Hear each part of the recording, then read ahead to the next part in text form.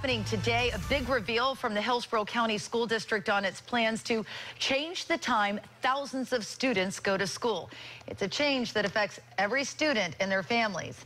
News Channel 8's Jana Jones is live at Wilson Middle School this morning. So, Jana, this has been a heated debate among parents.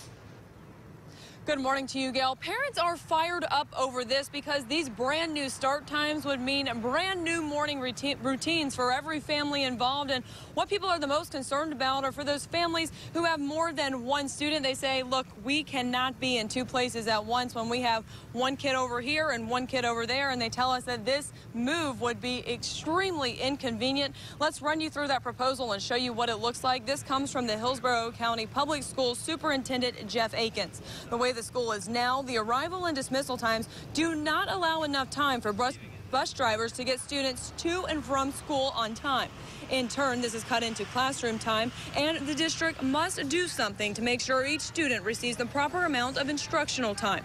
High school students would come in a little earlier, whereas elementary and middle school students would come in a little later. Most parents are not for this change, while a few say either way would be fine.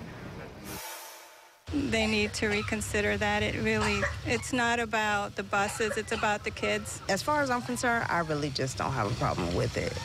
Either way. I mean, I have a car, I would be able to get mine there if it started later or earlier.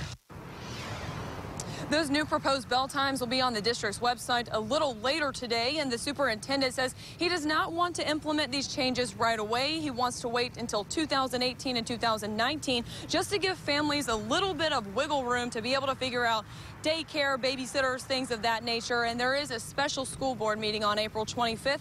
We'll be there and we'll update you with whatever happens. Gail? Yeah, and you know, before and after care, that's critical for a lot of parents. So hopefully that's affordable. Thanks, Jana.